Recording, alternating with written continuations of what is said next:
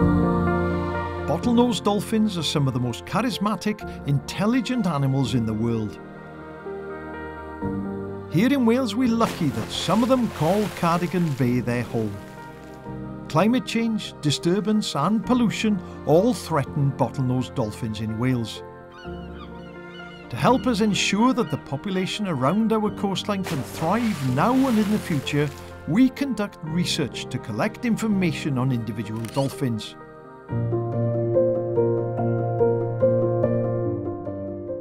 Bottlenose dolphins develop naturally occurring marks and features on their dorsal fin.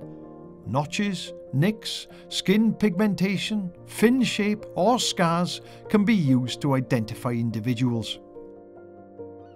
When we photograph a dolphin, it's either matched to an existing dolphin in our catalogue or added as a new one and given a unique ID number and name.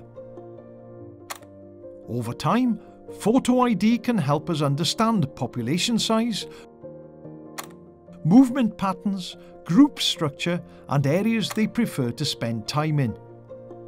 Collaborations with other scientists and local groups conducting photo ID studies enable individuals' movements to be tracked further afield.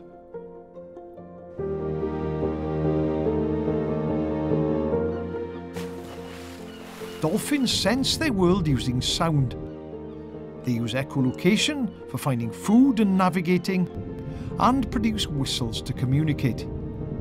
Each dolphin has a unique whistle, known as its signature whistle, which is a bit like a name.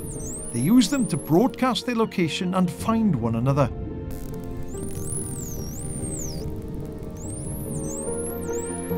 Just as we have a catalogue of dolphins that have been identified using their dorsal fins, we're building a catalogue of signature whistles. We use underwater microphones called hydrophones to record the marine soundscape. Long-term hydrophones are left at sea for months at a time, recording around the clock. We also have some that are deployed from our research vessel. During surveys, we can deploy multiple hydrophones from the boat. When a dolphin whistles, the sound travels through the water, arriving at each of our hydrophones with time delays of fractions of a second. We can use this time difference to estimate the position of the dolphin that was whistling. We simultaneously photograph the dorsal fins of the individuals in the group and record their whistles. If they produce a signature whistle, we can then match the uniquely marked fin and the signature whistle of that individual. This gives us two ways to identify each individual. As each method has its own advantages, using them together is really beneficial for conservation.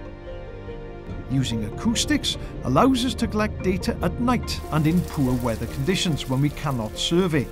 And photo ID provides information we cannot obtain from acoustic recordings alone, such as which females have had calves, social dynamics and behaviour. Our research helps us to conserve and protect these magnificent animals. You can help too. Dolphins are vulnerable to disturbance from human activities. Please remember, you're entering their world. Always treat them with respect, give them space, and follow the local codes of conduct. By doing this, you'll help us to conserve and protect the bottlenose dolphins we're so fortunate to have here in Cardigan Bay.